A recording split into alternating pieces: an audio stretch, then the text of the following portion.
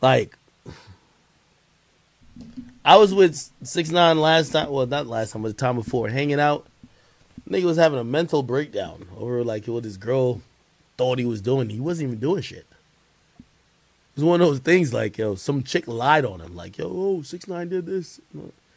Yo, he was having a mental breakdown because his girl believed it. And I'm like, yo, Jesus Christ. What is up, guys? It's Tavion Johnson back with another YouTube video.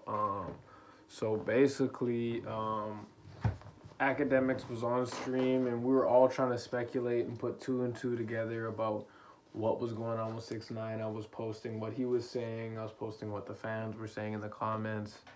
But he came out and said that basically the story is Jade heard from one of her friends that 6ix9ine was cheating on her with someone else. Again, this is not true at all.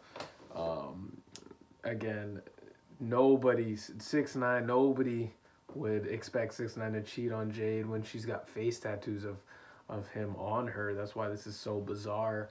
But that is why Jade is deleting her posts and why 6ix9ine's posting all these subliminals and kind of saying, you know what I mean? I would have got you any Chanel bag in the store, you know, basically saying that, hey, you know, if you would have been on my team, I would have made sure that I would have got you whatever you wanted. And again, I never cheated on you. So crazy.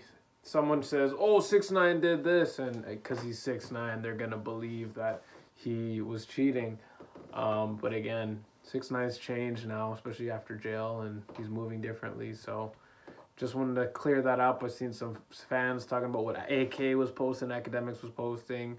And again, Academics is close friends with 6ix9ine, so this is true information. Again, Jade thought that 6ix9ine was cheating, and that's why this is all going down, because one of her friends said that. Anyways, make sure to subscribe, like, leave a comment in the comment section below. I want to know what you guys think about this situation, and turn on that notification bell because I'm going to be doing reaction videos.